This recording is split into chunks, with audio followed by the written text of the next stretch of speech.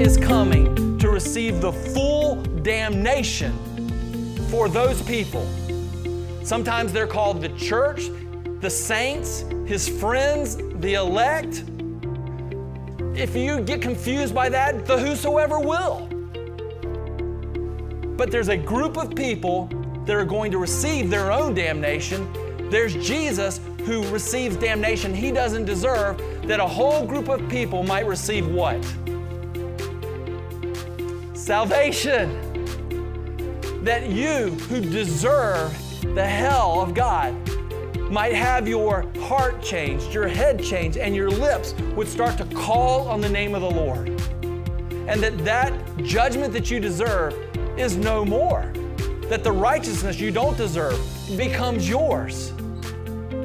And then comes sanctification, where He comes and He makes people want to gather, want to obey, want to practice the righteousness of Christ given to them.